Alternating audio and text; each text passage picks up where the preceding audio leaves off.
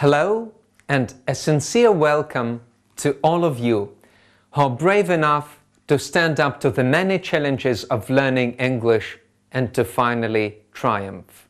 But, and it's a massively important but indeed, you've got to be extremely cautious. Why? Because English is a minefield. To illustrate that, how would you say, если у меня будет новый компьютер, я буду очень рад? If I will... And one of the deadliest mines in this minefield lies buried after the word if.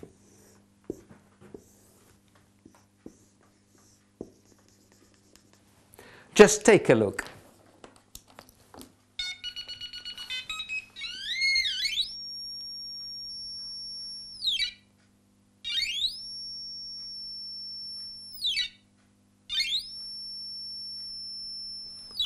You see?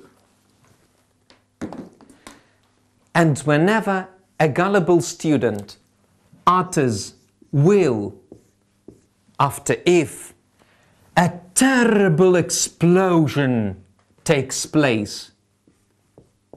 And this unsuspecting student of ours is sent flying on a par with birds and butterflies of the sky.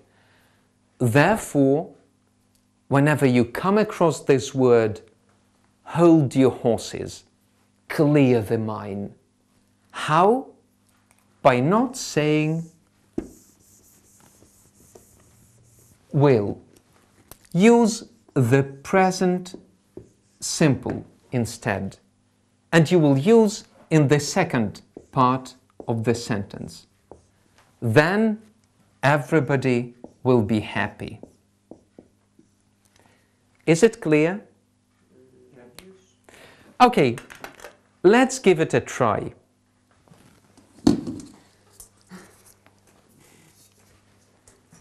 Если я буду учить английский, у меня будет много друзей во всем мире. If I study English, I will have a lot of friends around the world. Amazing!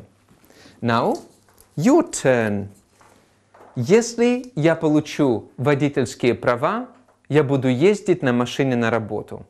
If I get a driving license, I will drive to work. Amazing!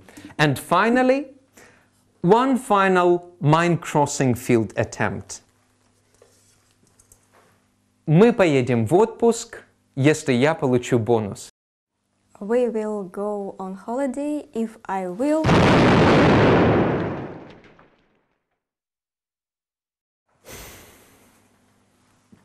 You see, I flipped the position of if.